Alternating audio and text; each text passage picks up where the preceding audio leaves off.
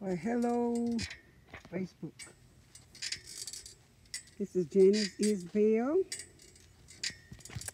I learned that there are exercises that I could do when I have this low BP. And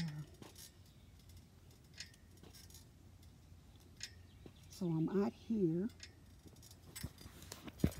and I decided, well, let me thank everybody who prayed for me, because I couldn't even hold my head up like this.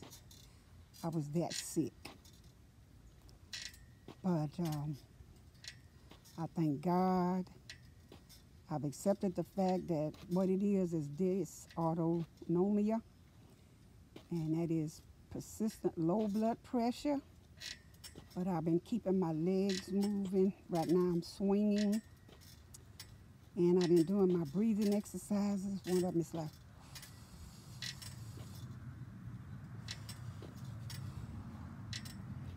my doctor, she showed me every exercise and how to do it. So I'm out here now putting pressure on my legs and thighs by pressing my feet while I'm going back. I just want to thank everybody who prayed. Man, I love you saints, let me tell you. But I thank Jesus that you guys came through, because when we touch and agree, the walls of hell will break down. Also, man, it's a beautiful sky up here today. So to keep myself alive, I just know what to do now. You kind of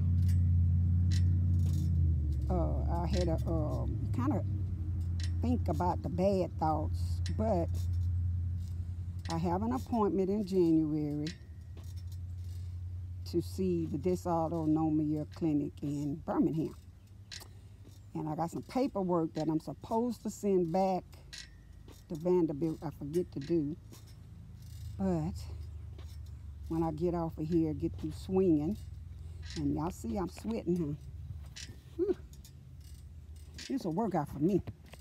I gotta get myself back in shape and fill my paperwork, and then I can go see the people at Vanderbilt. But with this COVID going on, you know, it's going to be a late appointment, probably next year, January. But I thank God for you all. I just wanted to say, y'all some praying saints. Y'all know how to pray, how to pull up the spirits, my spirits. So I'm getting ready to eat, and I'll eat lunch. So all for now. Bye.